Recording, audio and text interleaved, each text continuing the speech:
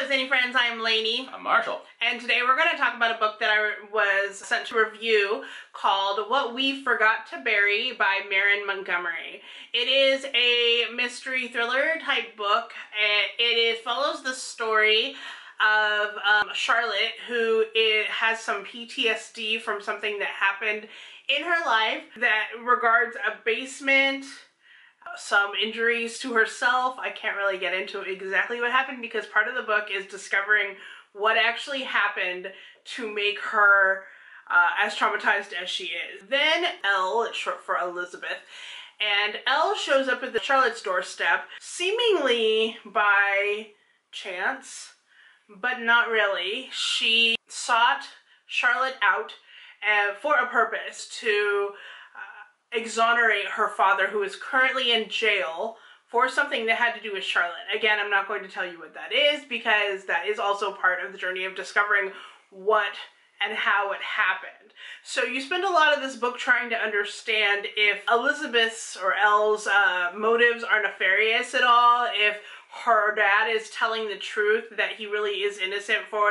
this crime that he's in jail for like 10 years. And then Charlotte also, you know, what is it that's causing her to basically go off the rails with this trauma? I would have to say that this book was really interesting. Like I kept reading and reading and reading. Like normally with mystery thrillers, I just want to know how it turns out. This author did a really good job of interweaving the different storylines and motives. I could never really get a handle on whether I felt someone was innocent or guilty of anything. I was questioning every single character in this book, and I think that's exactly what you were supposed to do, because I don't think anyone in this book has pure motives. Like, no one. No one. And I think that that was what was really cool about it, was how did it end up in the grand scheme of things? How did each flawed person, each person who had made mistakes in their life, how did they end up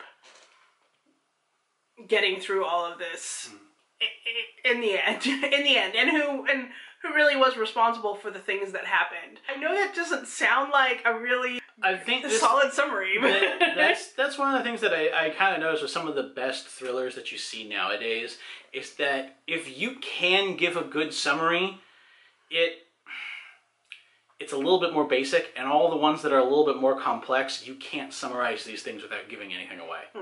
I will say I was a little confused about the name of the book. It's called What We Forgot to Bury, and I don't really understand how that comes into play in the book, but more than likely that's just my confused brain not adding two and two together and being like, oh yeah, that's why they called it that. I don't know. But don't go into it thinking that burying something is really what this book has to do anything about, unless it's burying the truth. Sinister motives, I guess. Yeah. Anyway, I gave this book 3 stars. It was a solid book. I just felt like there were maybe certain parts of it that I was like, okay, what happened? what was this? It maybe didn't like tie up as well as I would like. I might have liked a little bit more of an explanation, but other than that, I thought it was a solid mystery thriller read, and I really, really enjoyed it. So I give it a 3.